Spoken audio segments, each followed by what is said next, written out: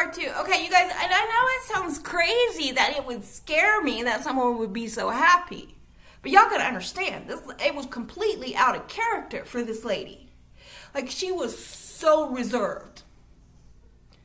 She was one of those that, you know, yes ma'am, no ma'am, 1950, you know, followed all the rules, never did nothing wrong, reserved.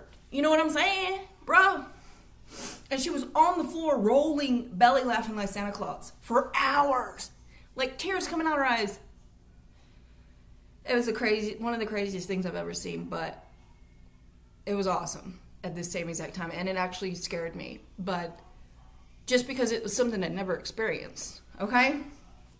All right. Now, we're moving on to...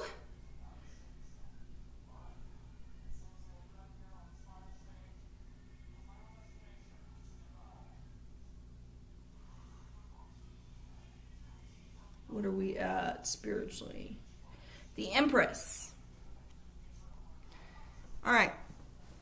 Now remember, to have achieved all 3 of these and be born this way, you can be born with these as a seed inside of you and grow into them. Grow your crown, get your wings, get your robe and crown for your high priestess, right? And you are more than likely chosen, okay, if that's the case. But truthfully, these are attainable individually through deep spiritual inner work, not all together, not combined, okay? Because if you're doing that, your walk is sacred and you are most assuredly chosen. But separately, they are attainable individually. Does that make sense? I hope I'm making sense. Anyways, Empress, okay? Spiritually, an Empress, okay? Number 1. Your emotions do not rule you, okay? You rule them. The fruit of self-control is alive and well in your life and ripe for the picking. So someone can come up to you and they can spout all manner of evil against you. 2222 on the clock. Your angels are with you, darling. Y'all hear Yelena? But they can come up and scream in your face and you do not react. No emotion. Your emotions are completely under control. You only react when God tells you to. Okay? That is the number 1 sign that you are an Empress in the spirit realm. Okay? Number 2, you do not fear judgment from the world. In other words, people can think whatever the hell they want to think about you. Because you don't fear human beings. All right?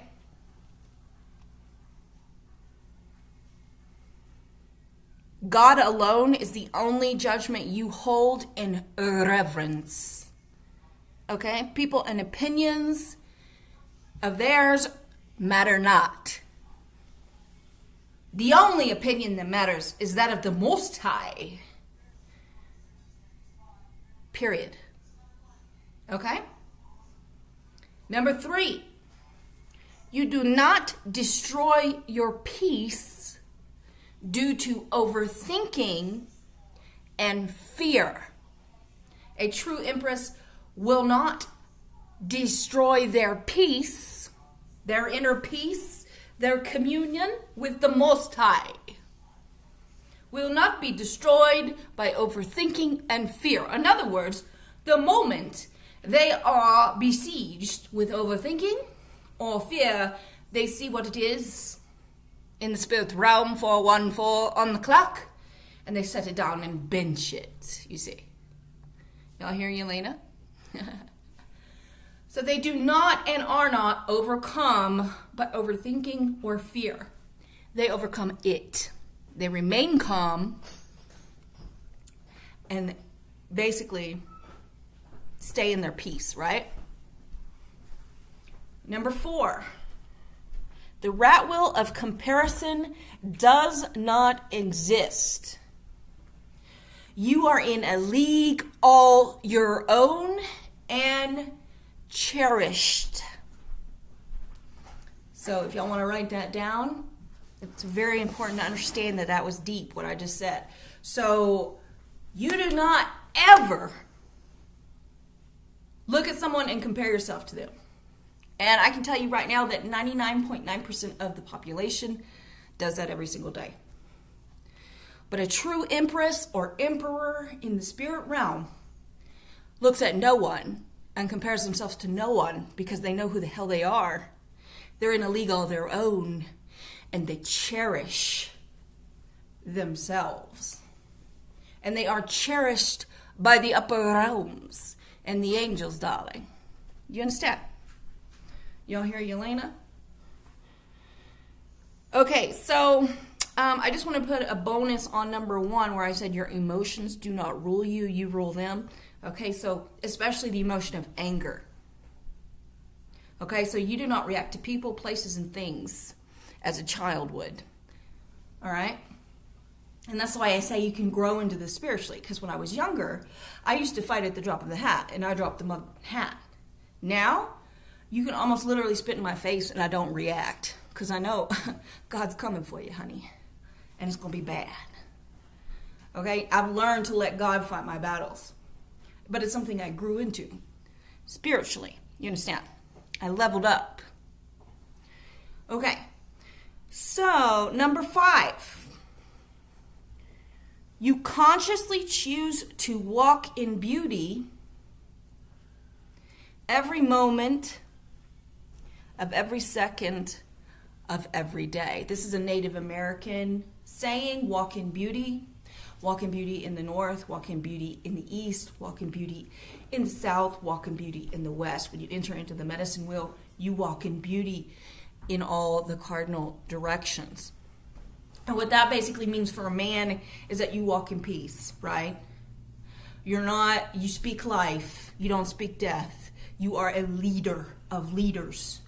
You lead by your calm confidence and resilience to life, and you show people and men, other men, the way to be by your character and integrity, right?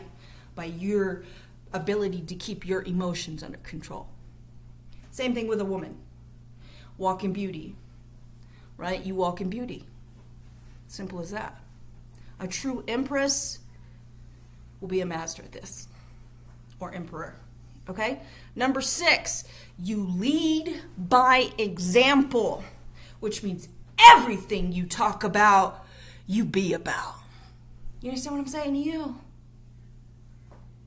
Take notes on that one. And again, this is just skimming the surface.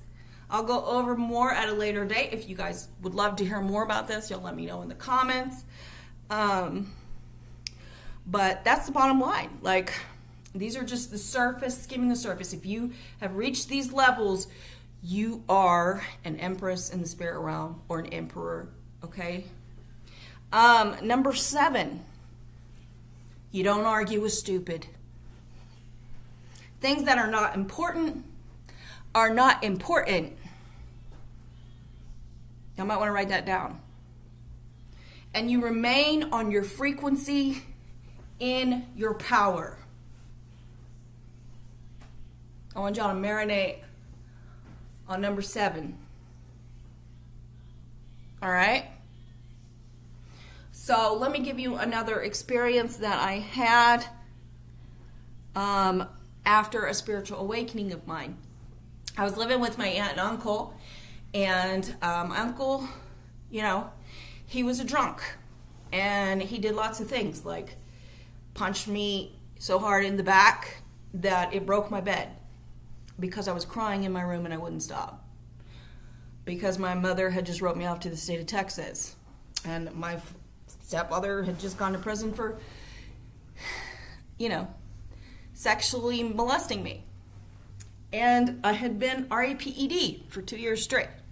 So I was in my room crying about it. I was sad, and he comes in and decides to punch me in the back and breaks my bed. Right? All right, well, that night, I climbed out my window, and I sat on, it was in the middle of Fort Worth, and I sat on the curb. We had a cop as a neighbor. And I remember wanting to like run away or go tell the cop what my uncle did, but I knew he wouldn't believe me because him and the cop were friends, you know. And I just remember feeling so alone. Like I had a huge shotgun hole in my chest and it was just bleeding. It was gaping. It was a wound. You could see straight through me, you know. You could see that sign that says family behind me on the wall. Right? And it was just, the pain. The pain was unsurmountable, what I was going through at that point. And I remember just starting to sing, Jesus loves me, this I know. And looking up at the sky. 'Cause the Bible tells me so. Jesus loves me when I'm good, when I do the things I should. Yes, Jesus loves me. You know, and I was just bawling, like tears coming out my eyes, all by myself, rocking myself back and forth. Okay, and I kid you not, outside my peripheral, I literally saw spirit beings. If you guys have watched the end of The Spear, I don't want to ruin it, but you do see angels in that movie, and it is a true story. Okay? Those same beings that you see in that movie were dancing around me. 11:44 on the clock. 1:44. I'm calling you. They were literally like spinning and dancing to what I was singing around me. Jesus loves me when I'm bad, though it makes him very sad. 2:22 on the clock. Yes, Jesus loves me, you know. But it was more sad, and I was just like rocking back and forth and bawling. But by the time I had finished my song, they had like evaporated. It was crazy. It was like they just went up into the sky, and this peace just fell on me, and I decided not to run away. I climbed back in my uncle's house in my bedroom and went to sleep. Okay, guys, I'll be back with part 3 in a sec, God willing.